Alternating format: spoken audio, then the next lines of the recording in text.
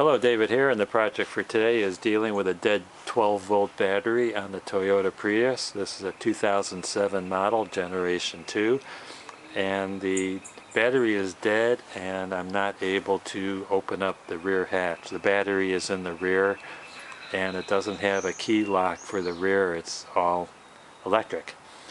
So fortunately the battery died with the doors unlocked, so I didn't have to worry about getting into the passenger compartment. But if that should happen to you and the battery dies with the door locked, get to your key fob here, and if you slide this switch on the top, slide that down, your key will come out and you'll be able to unlock the door. And just put it back in like that. There are two ways to deal with a dead battery, and it depends on your needs. If you need to get going right away, you're going to need to jump start the car, and if you have time you can charge the battery with a battery charger. So let's talk about jump starting first. Open the door and release the hood latch.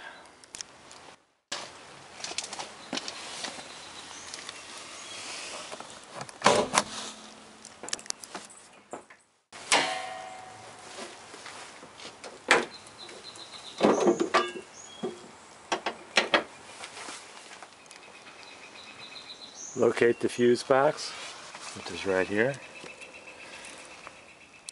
Okay, let's zoom in on the fuse box. What you want to do is uncover the positive terminal. There's a small black tab right here that you pull out. Pull out a little bit, don't break it. You just want to release this little nib on the red cover. And this is your positive terminal. You'll attach the positive battery cable on the jumper here. And you can use this strut mount here for a negative to attach to the frame.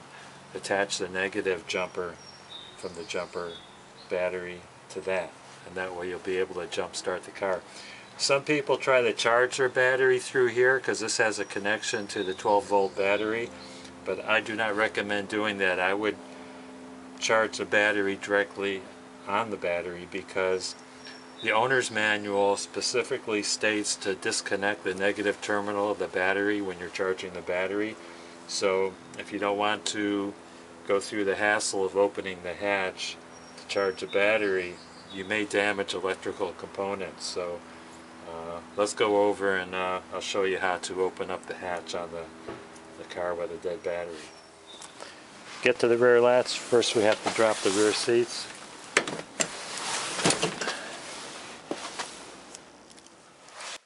Next, remove the carpeting.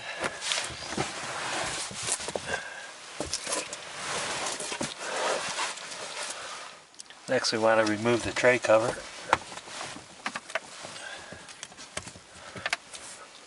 Pull up on this tab.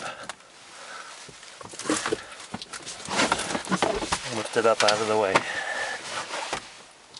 Next, we're going to lift the tool tray out of the way.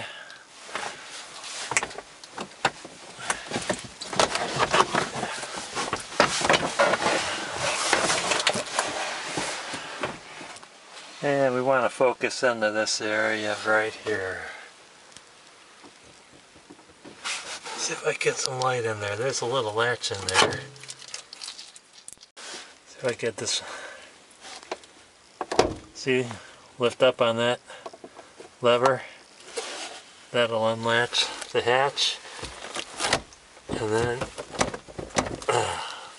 you're probably going to have to lift up with your head while you're holding down on the latch, but that's a process. And we're in, and I did need my head to open up the hatch while I was holding down on the lever. One thing I did notice was check out the spare. If you want to inflate the spare, there's a valve that's facing the wrong way. You have to take the spare out in order to check inflation, which I think I'm going to do now. Look, it's painted yellow so you could show everyone on the road that you're driving around on a little space saver spare tire. Inflation on these are 60 pounds per square inch. My tire pressure gauge only goes up to about 45, so I've got my bicycle gauge here. This thing goes up to 100, so you might need your bicycle gauge in order to make sure you have the proper inflation in your spare tire. Take the battery cover off. Pull this thing out and lift up. There's the battery. Use a 10mm to loosen and remove the negative terminal.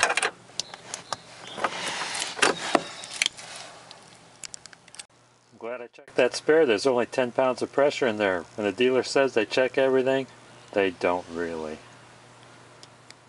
Alright, I got my charger hooked up. Hook up the charger before you turn it on and plug it in. I got my charger set to 12 volts, 2 amps. I've been reading around that you should never charge more than 3 amps. Some places I've been reading 2.5 amps because it could damage the circuit. So this is good. Let's turn it on. It's on. I'm going to end it here. I want to thank you for watching and have a great day. Bye now.